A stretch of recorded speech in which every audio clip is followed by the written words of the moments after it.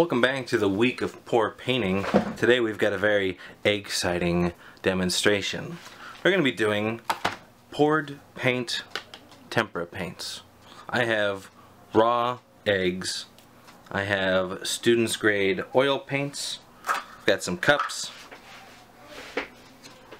I've got some linseed oil, which is used for thinning the oil paints, which I will use sparingly, combined with the yolks of the eggs to mix with the oil paints.